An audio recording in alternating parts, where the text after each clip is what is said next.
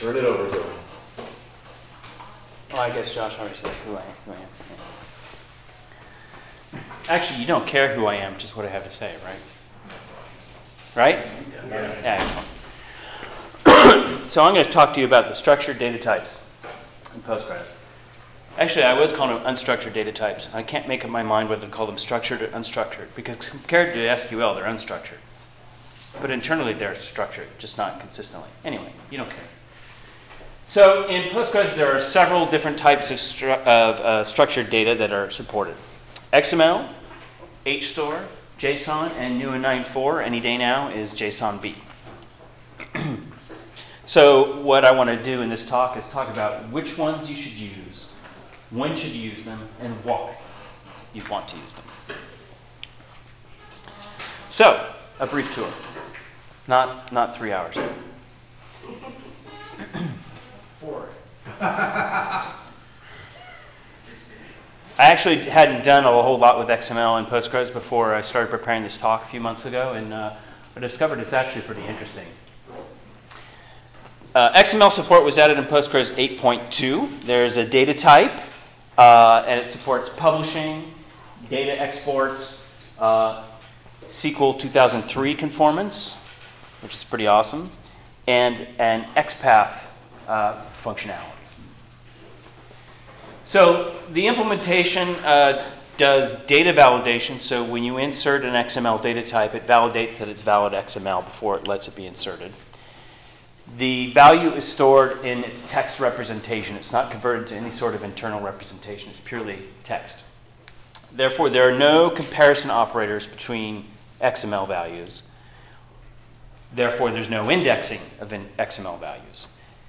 However, you can cast an XML value to text if you need to do comparisons, or better still, use the XPath functionality. Hi, Gab. Hi. Sorry, wait. You're that guy in the front row. There are a whole slew of XML generation functions in Postgres. XML element will create an XML element. XML attributes allows you to create one or more attributes of an element. XML comment and XML concat allow you to add comments in your XML or to concatenate XML values. So here's a quick example in which we're using nested calls to these functions. So we're creating, oh, I don't have the, right here. We're creating an XML element named foo. It has an attribute named bar with a value of XYZ. Nested in it is an attribute named ABC. We have a comment. We have another element with the name of XYZ, and that has an embedded element of yak with a value of barber. And it just creates this nice XML string here. So it's pretty nice for composition. Pretty good functionality there. There are a number of predicates supported, including isDocument to validate that an XML value is a valid XML document. There's XML is well formed to make sure that your XML is good. The XML exists operator allows you to query an XML value, use an XPath expression, and pass it an XML value, and you can see if the value you're looking for exists in the XML. You guys all familiar with XPath? Hands up if you know a little bit of X. You know what it is. Okay. Only from testing our XML type. That's good enough. I actually wrote a Perl module to test the structure of XML and HTML using XPath, so you can write tests against it. So I actually had to learn a little bit of it a while ago. More explicitly, there's an XPath function. Again, you pass an XPath query expression to it and your XML. And what it does is it returns an array of all the values that were found for that query. So here I'm saying under the P element, there should be an LM element, and I want the text of it. So there's an A element here with the value of text, and an A element here with the text of me. And so we get back a SQL array with those values. Similarly, there's an XPath exists operator where you can do the same thing. And you can pass, it has the same interface, only it just returns a Boolean to tell you if it found something or not. I actually don't know exactly what the difference is between this function and the XPath exists function with no underscore, except I think the former takes a passing keyword and is SQL 2003 compliant, and this one is, it just feels a little nicer to me. It does support namespacing in your XML and in your queries. Here's kind of a cool function. You can call the query to XML function and pass it a string containing a SQL query, and it will turn the results into XML. So here I'm just selecting from PG class and rel namespace to get a list of all the, what did I want? All the namespaces other than PG catalog, PG toast, and information schema. So here we got one row that has the public schema with a table name stuff, and a public schema with a table name stuff p key, not a table, this is a primary key, and then a public table with an index. So anyway, but just to be able to get your nested rows here, it's kind of cool. And I think this is some sort of XML schema standard that you can use. As for querying, you can get actually pretty complicated. So I'm setting up a quick little pSQL variable here called XPath containing this very long XPath expression so that the rest of my stuff will fit on the slides. I loaded up 1 month's worth of US Patent Office grants applications. And among other things, it'll list the examiners who examined the grant application. And so we can get their last name as text, right? So when I loaded this up, I'm performing a query here where in the XML document, I'm passing this XPath and casting it to a text array. So I want to know all the grants where Brooks and Rosa, sorry for my murdering of that Eastern European last name there, and there are 4 of them, getting it back as an array. But as you can see, it took 37 seconds to run this query, which is slow. So what we can do is index. This thing moves. So here I'm just calling the XPath and passing the XPath to it on my XML doc. So remember, that's just getting an array of last names, and I'm casting it to an array of text because you can't index an array of XML that gets returned. I guess that return array of XML. I can't remember why I have to cast it as text. Anyway, this allows us to create a B-tree index on these array values for each row. So when I run the query again, you can see now we're less than we're about 3/4 of a second here on my MacBook Air here. So that's a nice improvement. However, if we say, well, what if I want to know only those grants where Brooks was one of the examiners? I run this again, and I'm passing the same XPath function here, but now I'm saying within any, right? And we're back to 40 seconds of runtime. So if previously I was indexing an array, but if we want to actually index scalar values, we can, of course, do that too. Here I'm going to, this is the same XPath thing here, I think. So here I'm getting it, and I'm just getting the first value in the array that's returned and indexing that. Or grabbing that. So this is the query you're going to want to run. So we can actually create an index on that. Casting it to text with that single value, getting just the first one. And now we can execute this expression, and we're down to just 1 millisecond. However, previously I had said any on this, and I got, what, 30-something results, but now I'm getting only 12 because I'm only looking to see if the primary examiner is Brooks. Each grant could have multiple examiners. I don't think I thought of that when I wrote this. I just thought of it now that I was getting different results. Still, once you're indexing scalar values, you can get quite good performance. But you have to know in advance, of course, the sorts of queries you're going to be running against your XML. If you're always looking at the same nested structure, you can get very, very good performance. But if you need to do arbitrary queries, you're going to deal with table scans over large XML documents no matter what you do. So when do you use XML? You should use it when you have existing XML documents to deal with. Like, for example, if you have a SOAP API or XHTML that you want to load into your database because you're crazy. It has very good document storage that's pretty efficient because it's just storing the text, which compresses nicely. And therefore, it has very fast I/O.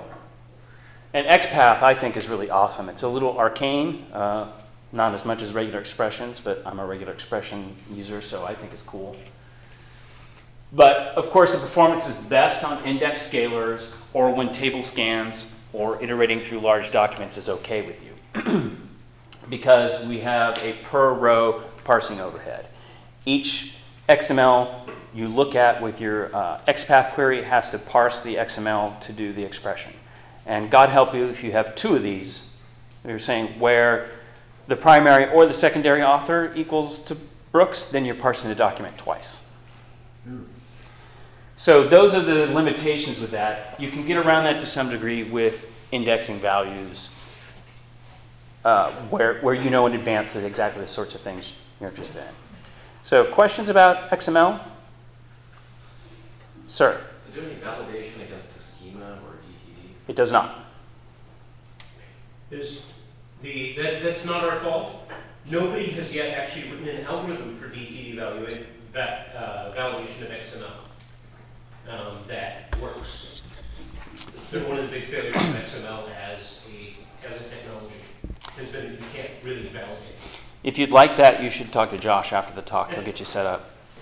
In the back? A Google Summer Code student spent about a month and a half trying to get that to work and gave up. Oh, God. Has anybody tried xquery?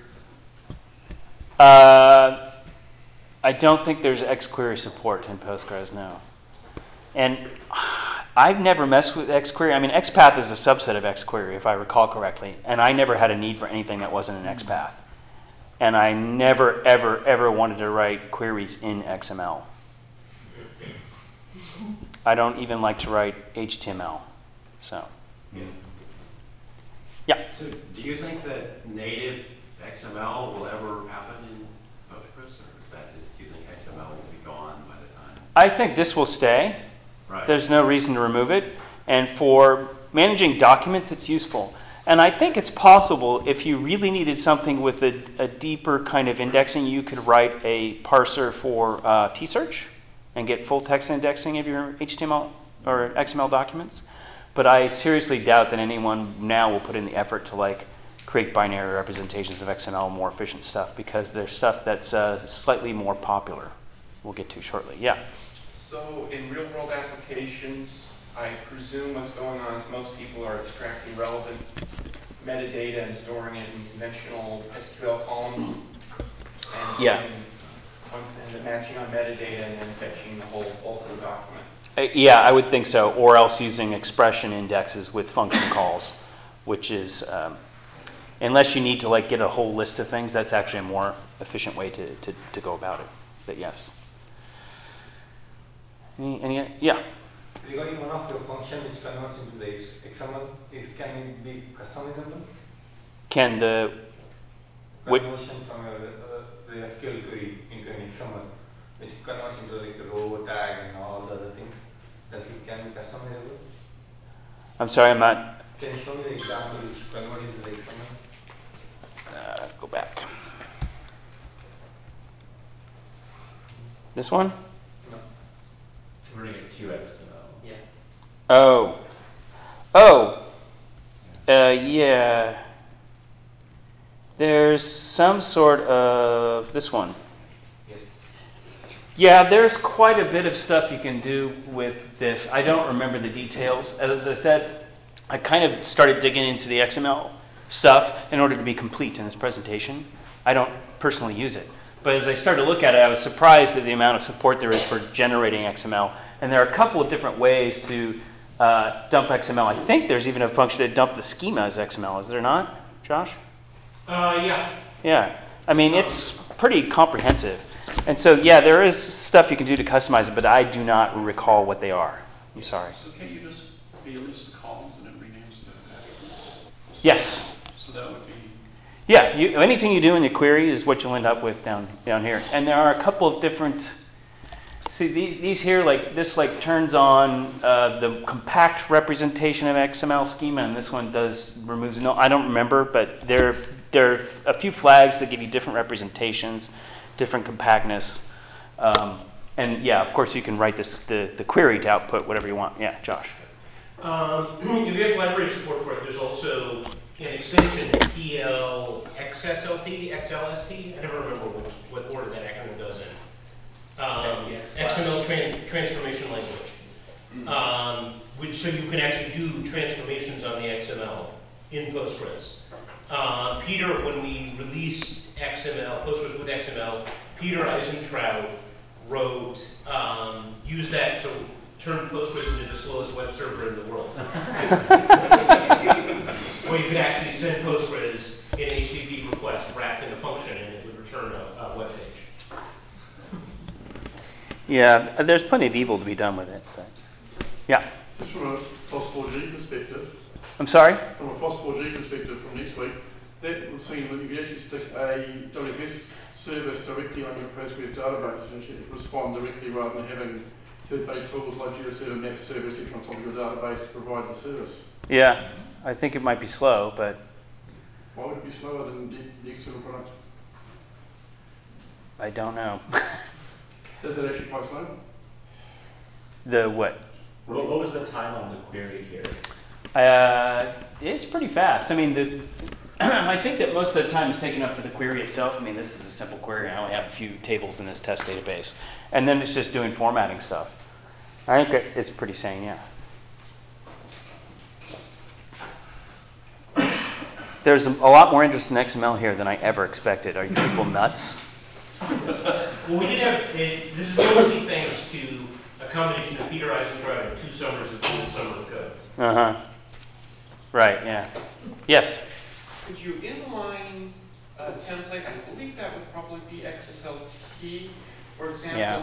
and not just world-to-world web server. Right. But I would see it making sense if you outputted to Apache FOP for directly producing PDFs. Be useful. Huh, yeah. I don't know. I was, as I said, I was kind of surprised at the abilities of what is there, and I think there's probably all sorts of crazy shit you could do with it that would never occur to me. So, but don't ever use it. So let's talk about Hstore for a minute. Is this going to work? Come on.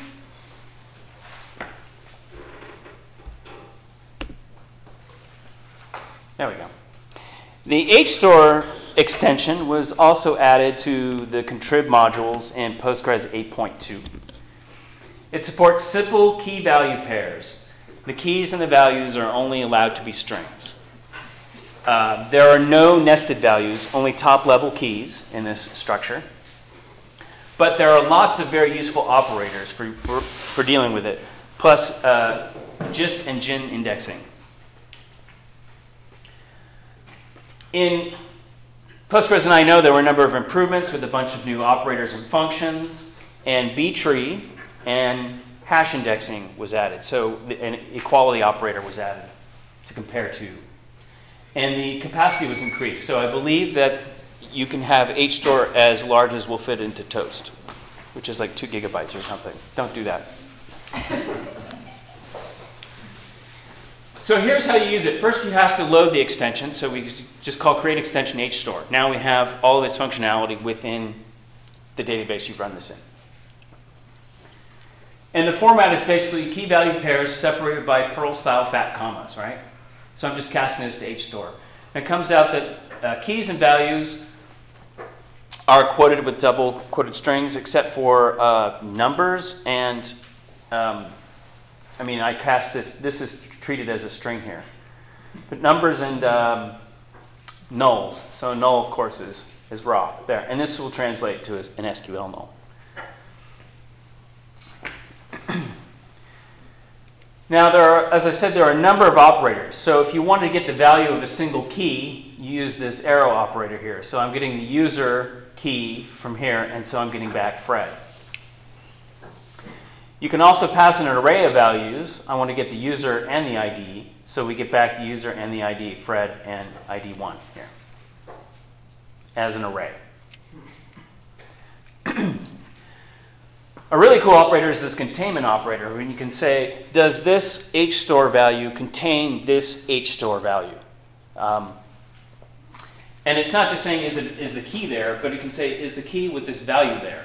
And that's what it looks up, and that's the result we get here. I should remember I have a pointer. Among the many, many operators that are supported by the Hstore extension is the concatenation operator, the key exists operator, which returns a Boolean, the keys exist operator, which returns a Boolean if all the keys in the array you pass to it exist in the Hstore. Do any of the keys exist? So again, pass in an array here, and if any of the keys in that array exist in the Hstore, it will return true. And you can delete a key or an array of keys from an Hstore by passing a text or array of text to this operator, and it will just remove them from the Hstore value. You can also use the funny double % operator to convert an Hstore to an array, a SQL array. In addition to the operators, and there are lots more operators than those, but in addition to the operators, we have a bunch of functions. So there's the Hstore constructor, to which you pass two values, and it will create a single key value pair, Hstore value. You can even pass it a table type or a row type, and it will convert that to Hstore as well. So you see here, even just passing a row with no column names or anything, it's not a composite data type. It just will name the first value F1 and the second value F2. And you can pass in an array of key value pairs, and it will convert that into Hstore key value pairs. Oh, did I say it supported numbers? It doesn't support numbers. It's just strings and nulls. Sorry. And you can't have a null as a key. Other functions. The akeys function returns an array of all the keys that are in your Hstore value. The avals function returns an array of all the values in your Hstore. You can convert Hstore to JSON using the Hstore to JSON function. I don't know how they came up with that name. So here I'm passing a key. Again, because it's there's only text support, it comes out so the null becomes a JSON null, but the number is a string. It comes into JSON. In addition to those functions that return arrays, there are corresponding functions that return sets. So the skeys function returns a set or a relation of all the keys in the Hstore. The svals returns the set of all the values. And then the each function is really cool. It allows you to iterate over all the keys and values within a single Hstore. It converts it into a table. So let's talk about the performance. I grabbed 1998 Amazon review data that CitusDB was nice enough to post in a blog post about some of their column data store stuff. Or maybe it was, no, it's their JSON. They have a JSON foreign data wrapper, which is cool. So that was JSON data. I converted it from the nested JSON data to a flattened Hstore structure in order to test this stuff. So let's see what it takes to load it up. I created a simple table with just a single value, a single column. That's the Hstore data type. And so I copied the reviews that I had flattened into Hstore. Why is that from? Anyway, it took, where's all the time there? I don't know. I calculated it as 68,000 records a second that it took to load it. So loading Hstore was quite fast. Again, it's on this thing, and I think the database fits in memory, but still. So the file was 233 megabytes. I ended up with a 256 megabyte database, so we have around a 10% storage overhead for the Hstore compared to the raw text file. Yeah, that's compression people know. Yeah.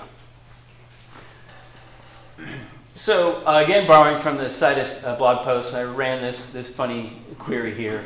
that's basically taken the length of titles of DVD reviews and putting them into buckets based on their length, up to 6 buckets, in order to see what is the average review score compared to the length of the title of the DVD. So that's what all this crazy stuff is here. But the interesting thing here is reviews, remember, is Hstore. So I'm saying, so get the product group value, and I'm comparing it to the scalar value here, is the DVD. So here are the values. So short titles, the average is 4.27, slightly longer, 4.44. Very boring data. But the performance, it took 207 milliseconds. That could be a little better here, because we're basically doing a table scan and comparing all the values. Compared to when we were extracting stuff from the XML, though, this is a lot faster because Hstore is stored in a binary representation in the database. It is effectively pre-parsed. So it doesn't have to parse every value. But what's really cool about Hstore is you can create a GIN index, a general inverted index on it. And this allows you to perform more efficiently perform some of these queries. The GIN index on Hstore, however, is a little slow. You guys want to get coffee? However, when I run a similar query again, so now I'm using the containment operator.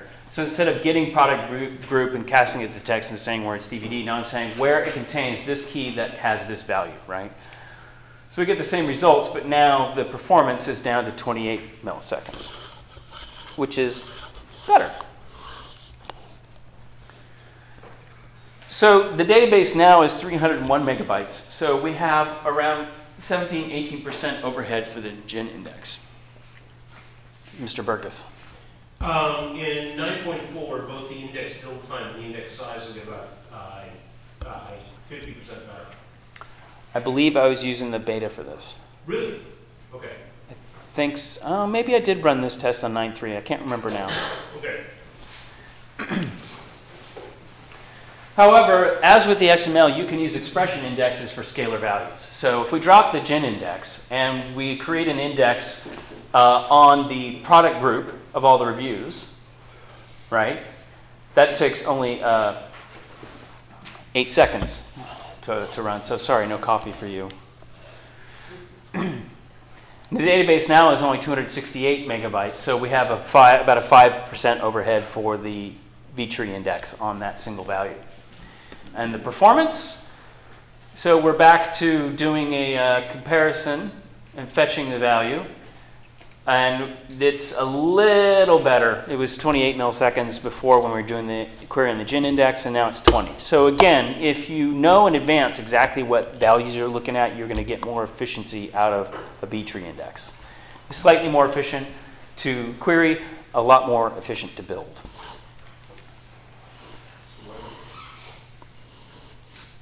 Somebody say something? No?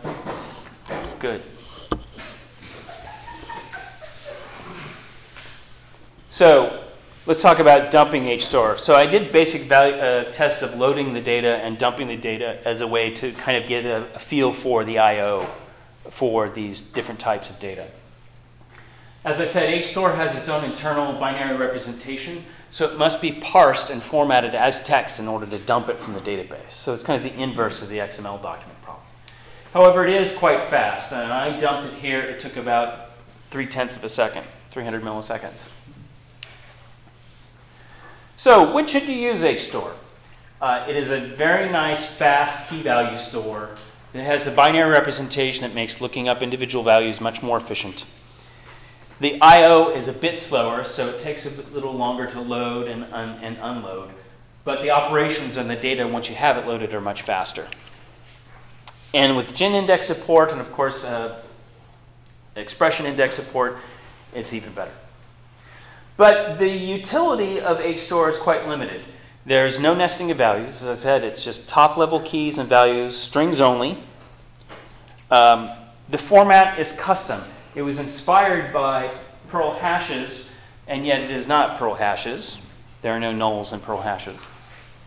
So it requires parsing. If you need to do something like load it up into your Java application and do something with it as a dictionary, you will need to write a parser, although there might be libraries to do that. Any questions about Hstore? In the back. This may be just a little bit too basic of a question, but what's the comparison differences between using Hstore columns and using array columns? You know, I probably should have had a section on arrays in here because they are very, very interesting to use as well. Pretty similar, actually. Well, arrays is a list that again has duplicates, and the Hstore is a key value store that has no duplicates. If you insert duplicate keys, you will only get one of the keys back, and you won't know which one you get. Also, arrays are typed. Yeah. So is Hstore.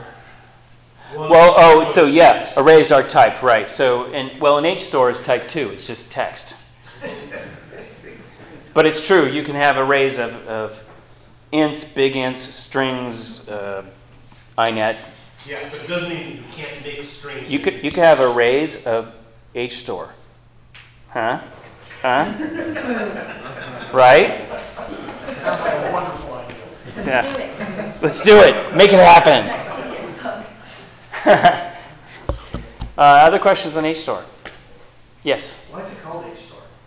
I think it was, again, inspired by the syntax of Perl hashes, so it's like a hash store, I think. I'm guessing. I actually don't know. The crazy Russians who wrote it come up with all sorts of fun names. They're working on a new index they're calling vodka. We know why that's called vodka. Yes, and they're Russian. Anything else? Hstore? Hstore? Hstore? All right. So let's talk about Json.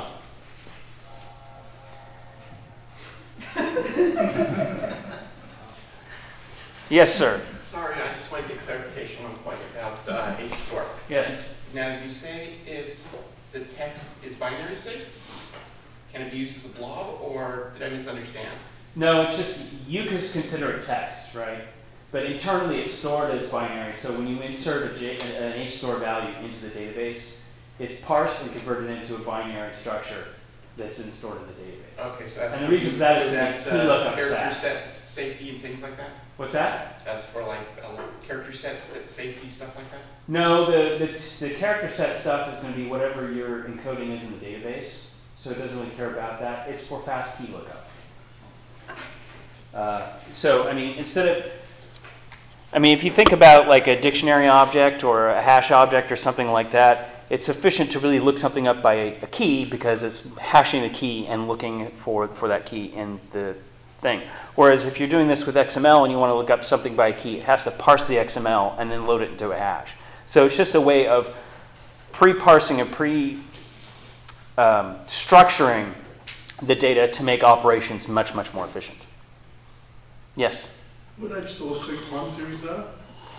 So you have a data type, say temperature, and it's collected over many years, so you have an Hstore which is stored the timestamp as a text string and a value. Sure. I mean, Is that an effective Postgres, using Postgres, or is there better ways of doing it? it's just text as far as Hstore is concerned. So there's no typing whatsoever in Hstore beyond that, and null. So whatever you want to put in it. Yeah, Josh. I actually tested that particular use case Oh. for a time series database.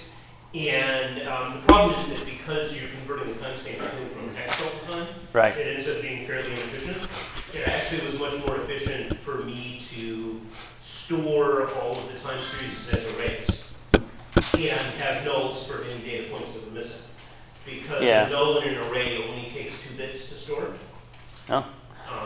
So it ended up being vastly more efficient to do it that way. We're going to talk about JSON now, but I will say that one of the weaknesses of JSON in my mind is that there is no date time stamp. Yeah. We need a time series to have Format. that for Postgres. Somebody should get hacking on that. Yeah. You get your laptop out, you can work on it now. Yeah, okay. Give me until the end of the day. So the JSON support in Postgres was added in Postgres 9.2, which is to say about 2 years ago. Is that? Oh, okay. It does simple validation on input, and it stores the value as text, just like XML does. This was done because we had talked for years about adding JSON support to Postgres, and then Robert Haas wrote like the simplest possible thing that could work, which is validate and store. And it got it in there for us. It uses the server text encoding. So even though JSON formally is defined to be UTF-8 because of the lockdown of the encoding of text in Postgres, it will actually use the server encoding, whatever that happens to be. But you all use UTF-8 anyway, right? Yeah. Excellent. Because it's storing it as text, it will preserve the key order of the JSON and duplicates. Although if you try to look up a value, it's only going to give you the last one that appeared with that key. It will also preserve the white space, if that's important to you. None of these things should be important to you, people. Yeah. But they are, apparently, in a number of applications. They're important to Berlin. Screw him. In 9.3, so in 9.2 was just a JSON data type. There were 2 functions, I think. There were a whole bunch more operators and functions added in Postgres 9.3, thanks to Andrew Dunstan and Heroku, I think, and PGX, of course. And in 9.4, there are new functions for building JSON data types, as we saw kind of for the XML stuff. This stuff actually, that was added in 9.3 and 9.4, was available as extensions on PGXN and GitHub prior to 9.4, which my colleague Michelle can tell you all about sometime. So, as with Hstore, there's an arrow operator that allows you to get a single value. Unlike with Hstore, though, if you pass it an integer, it's assuming you're doing an array key index lookup. Arrays in JSON, of course, start with 0, so we're getting the 3rd array here, which is C, with BOS. Of course, you can also pass it a string, and it'll do a key lookup. So here I'm getting A, which is returning this object. But note that it's returning it, in both these cases, it's returning a JSON-typed value. If you want text for a particular value, use this double arrow operator, and it will return the text value, the text equivalent of that value. Which is great. Even if it's a number, if you know it's a number, you can then cast it to numeric, to integer or whatever. There is a path lookup operator. So we don't support like JSON path or anything like that in Postgres because we have a way of expressing a path already, and it's an array. So you pass a text array here. So I'm saying under the A key, there's an object that has a B key, and so I want the value there. So I'm going to A key with the B key, which is this thing here, and it returns the JSON value. Again, you can do the double arrow here, and you'll get back the text expression. So here I'm saying under A, I want the second value. So A is an array, and the third value is 3. So that's what I get.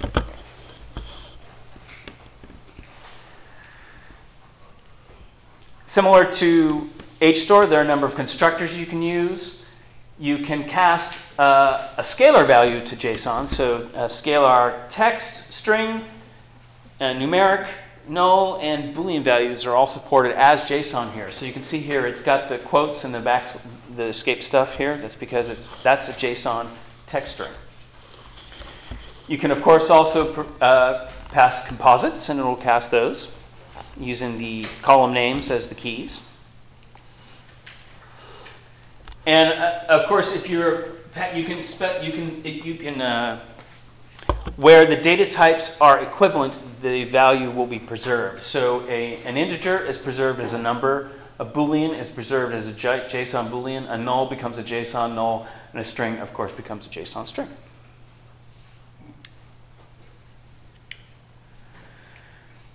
You can also now, as of 9.4, coming soon, build an array of values. And of course, you can pass different types of values. And in most functions in Postgres, you have to pass things when you can pass any number of values, they all have to receive the same type.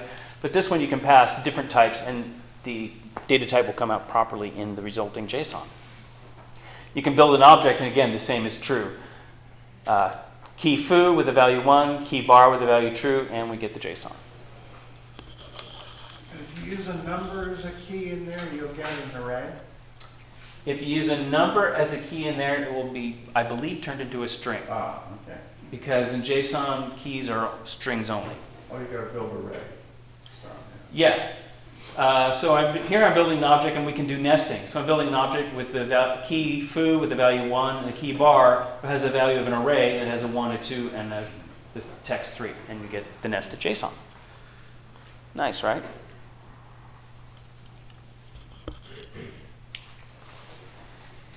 Similar to the Hstore each function, we have a JSON each function that will return the key value pairs for the JSON object. Now the value is going to be a JSON string, which is why you see the double quotes here.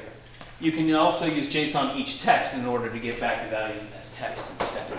But this can be useful if you have nesting, right? You might want to get back nested JSON as the values.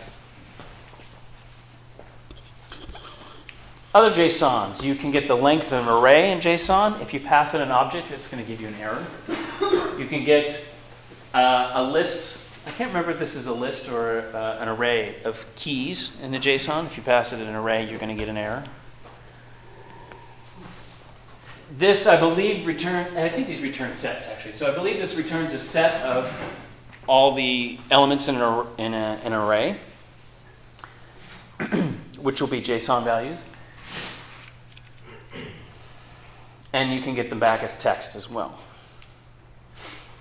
A JSON type of will tell you the type of a JSON value, which is going to be string, null, Boolean, object, or array. Right? And there's lots more stuff. So I loaded the same Amazon review data that Citus provided in their blog post, which is JSON, and it's nested JSON, which made it a little easier to load than it did as Hstore. So again, I created a table called reviews with a single value, a single column of the type JSON, and loaded the data up. So this took about, it was quite fast to load, 86,000 records a second. Remember, it was about 70,000 records a second, 68,000 for the Hstore. The reason this is faster is because it's validating the JSON, but then just storing it as text. It's not converting it to an internal representation. So that's going to be more efficient. The data file was 208 megabytes, and the resulting database is 240 megabytes, so you have about a 15% storage overhead. With Hstore, it was about 10. Again, Josh says that was because with Hstore, the compression was kicking in. Depending on how well your JSON compresses, you'll get more or less storage overhead. So overall, it's much faster than Hstore, but you get a slightly more overhead, at least with this data set. So I wanted to run the same type of query that I did with the Hstore example.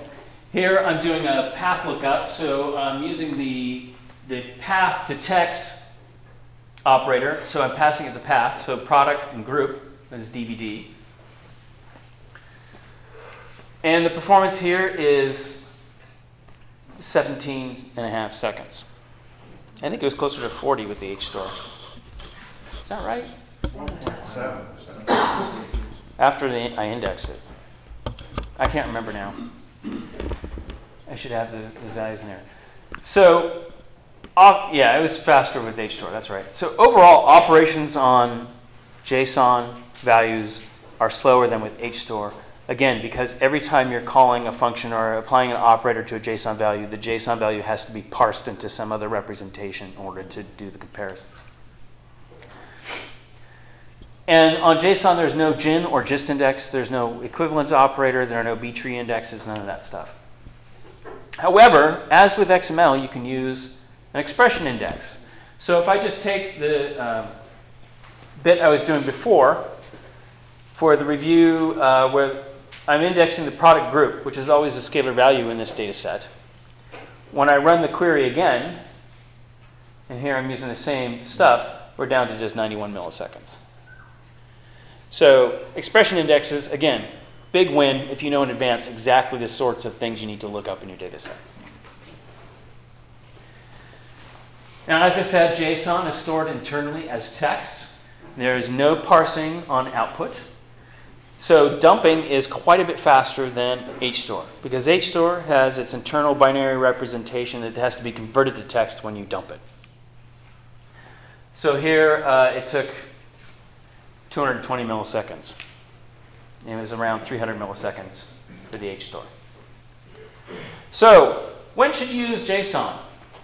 When you have JSON documents that you need to store, or if you need to preserve duplicate keys in your JSON objects, or you need to preserve the order of the keys that appear in your JSON documents, or if you need to preserve the white space in your documents, don't do that. The storage is excellent for JSON because it's stored as text, and the I/O is very fast. And the operations on it, the operators are great, really great operators and functions. Fetch the keys and paths. But of course, again, the performance of those operations is going to be best on index scalar values. Or when a table scan happens to be okay. Maybe you don't have a whole lot of data. But remember, the reason it's relatively slow to use these operations is you have a per row, or actually I should say per value, parsing overhead for each JSON value. So questions about JSON? Yes, sir. Can you produce JSON from a SQL statement like you did with XML? Yeah, with that's one of the things I was showing there. There's the build JSON object and build JSON array functions, and you can nest those. Okay. Other questions? What was the, sorry, I don't remember the thread, but we had a thread from 94, I think it was, where we do some JSON improvements. Did those make it in? They did. They did, okay. That's what the JSON build stuff is, which was available as an extension previously. But this should all sound familiar because this is almost exactly the same stuff that was on the XML slide. All right, I'm going to move on to Jsonb so we don't run out of time. It's hard to find quotes about Jsonb because it doesn't exist yet.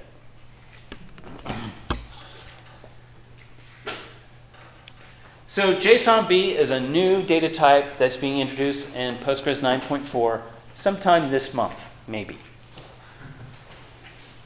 Bug Josh about it.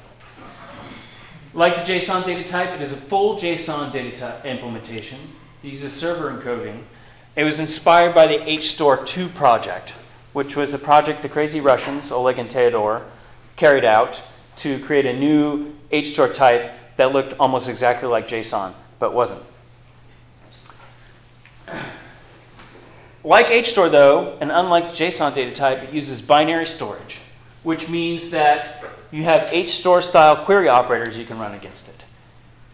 But because it's parsed and stored in its internal representation, there is no key order or duplicate preservation or white space preservation outside of string values, of course. But the operations are much faster, again, like Hstore. And it supports GIN indexing. So let's look at some of the operators. They're all the JSON operators we already talked about. They're all supported for JSONb. There's, of course, a lot of overlap. But unlike JSON, the JSONb type has an equivalence operator. Now note here I have A and then B, and here I have B and then A. But because they have the same keys with the same values, they are in fact equivalent, as God intended.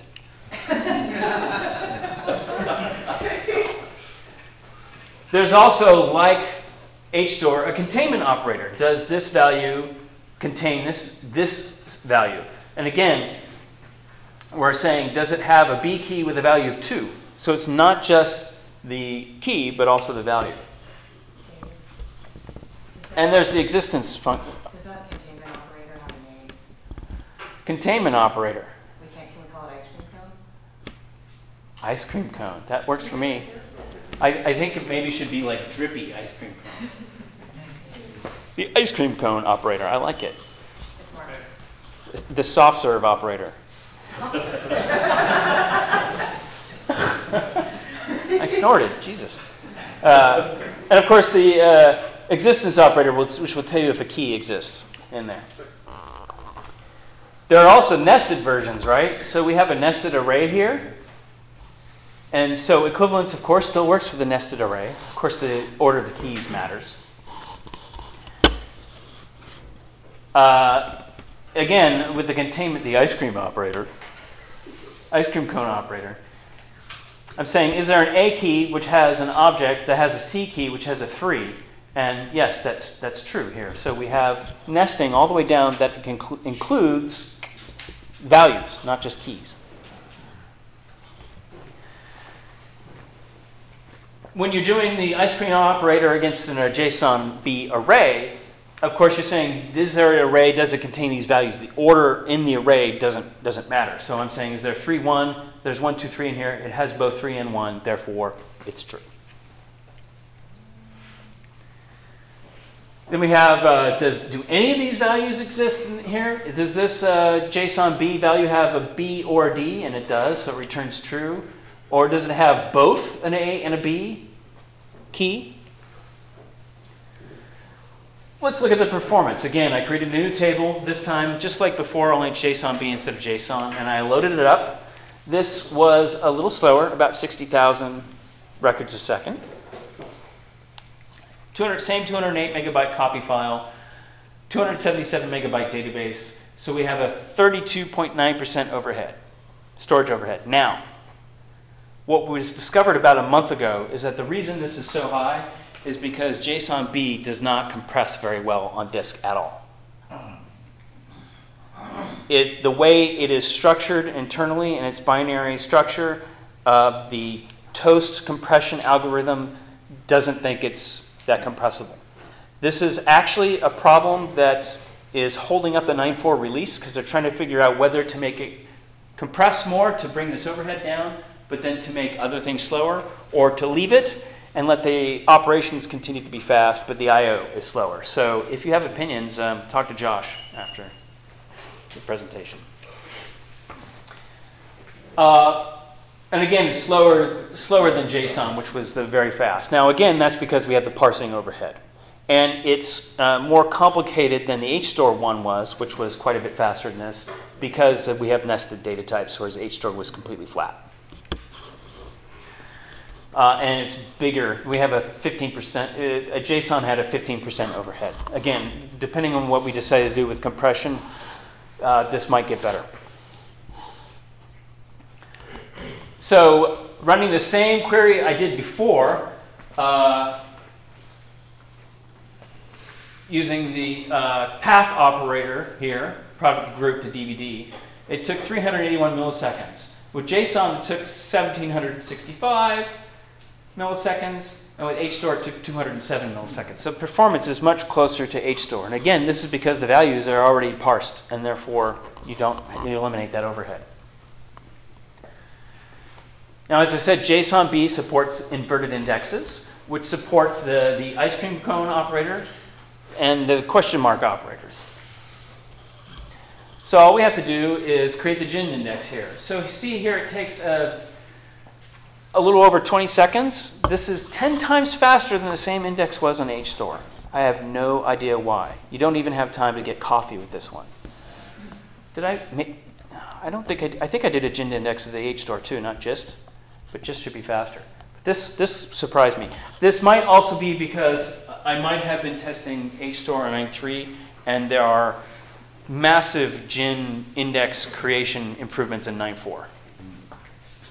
And that would help at Hstore too. So the database size is now 341 megabytes, so we have a 23% overhead for the gin index.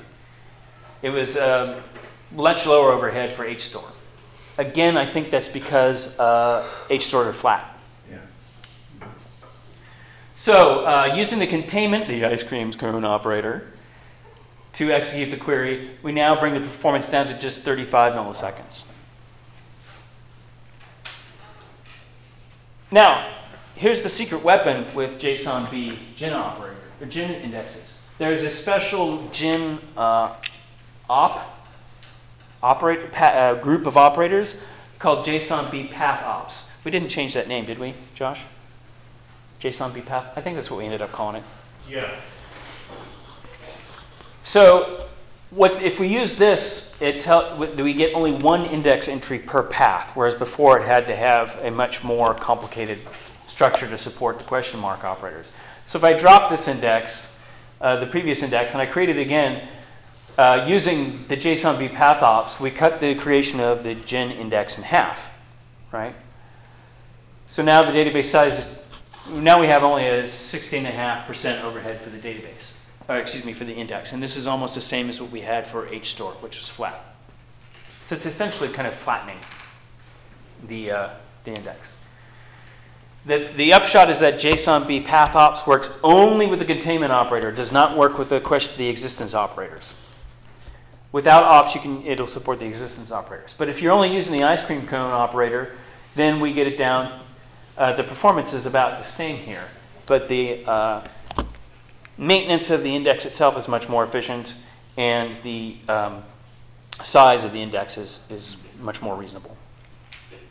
And I think the performance can actually be better too. I'm not sure why it wasn't here. Now for dumping, again, we have internally, it has a binary representation that must be parsed on output. So it's quite a bit slower than Hstore, which I found interesting because Hstore is also a binary, but again, I think it's because this is nested and Hstore is flat. So when should you use Jsonb? Well, obviously only when you're on 9.4. Is anybody using 9.4 in production? You're nuts, man. When you don't care about preserving duplicates in your JSON or preserving the order of keys or preserving white space, it has great object storage with the binary representation, very efficient operators. All the operations are awesome. If you need to fetch keys or paths, or you want to use a gen index for, especially if you're doing containment operations on it. You can also use expression indexes. You can even use expression indexes with gen. So if you only have a particular value or set of values, you can limit the indexing to just those when you're creating your gen index. The I/O, however, is slower, and depending on what happens with the compression, that might change for the worse. I'm not even sure. So let's review quickly because I'm running out of time. So XML, when should you use XML? Only when you have no other choice. When should you use Hstore? When a flat structure is okay for you, and the limitation to only string values is okay for you, but then you get the advantage of the fast operations. When should you use JSON?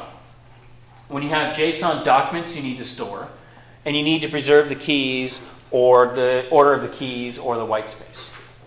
And when you should use Jsonb is for everything else.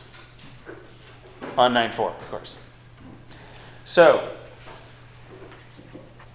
that's my overall advice, or was as of a few months ago. I don't expect it to change. For the most part, Jsonb gets us almost all the advantages that we'd want to get out of structured data type. Almost. So any other questions in the remaining 30 seconds? 60 seconds.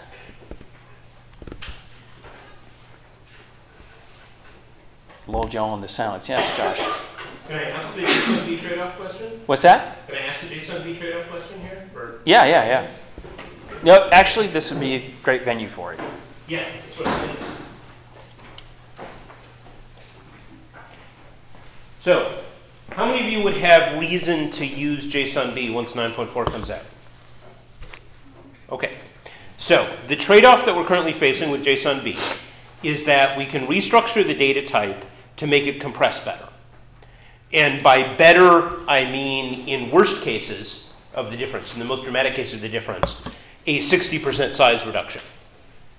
So like for a particular data set I was dealing with, 400 gigabytes versus a terabyte.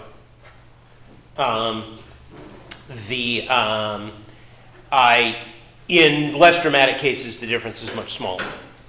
But for those same cases, that also increases extraction times, both because of some changes to the data structure and because of obviously decompression time. Are you talking about like dumping or also operations on like path lookups? Well, not if you have an index, there is no change in the speed of path lookups. Right. If you don't have an index, then there is a change because you have to extract before you can look up the path. Right. So again, worst case scenario for extraction times, 80% increase in query times. So if it was 30 milliseconds before, it becomes 50 milliseconds now. So keeping in mind that size is also performance, because that can often make the difference of does it fit in memory or not. Yeah, I/O. How do people feel about that trade-off? Thinking about your particular use case. Actually, here's a good question. For everybody who raised your hands, how many of you would have a JSON structure that would be likely to have more than 100 top-level keys? Anybody? Yes, we've got a few people who've got more than, because that's our worst case, is when you have a lot of top-level keys. How many of you would be likely to have data that would have very large values, like sentences or blocks of text? There's a lot of the same people. And that takes you out of the worst case, because those large blocks of text compress pretty well. Right. Okay. So, and even for the rest of you, if you had to make that trade-off, you know, of saying, okay, it's going to store much more compactly, but it's going to take a little bit longer to do, not row lookup, but to do extraction, to actually get the values out of it. How many people would prefer the smaller size? On disk? On disk, the smaller on disk and in memory size. And how many people would prefer the faster extraction even if it meant the database was much larger? Well, that's an even split. Yeah. See, this is why we have not been able to decide this. Well, I have a question. Yeah. I mean, you and I deal with this a lot. One of the benefits, obviously, of the smaller size is the ability to possibly have it in cache. Yeah. And that's actually, at least for my customer base, that's the number one thing we're running into now with performance, is we're getting data sets that don't fit in cache anymore. Right. A lot, I mean, all the time. And Yeah. people are running, you know, 8 or 16 gig machines that really need to be 64 or 128 gig machines. So or even higher. It would seem, based on that, I mean, if we're talking about it being in cache, are we really going to notice the difference in extraction once it's in cache? No, that is what you notice, because it's CPU time is the difference in extraction. Is it's all CPU time. So in the cases of if your database doesn't fit in cache, then the difference in extraction time gets overshadowed by the difference in read time. Right. But if your database does fit in cache, it's the other way around.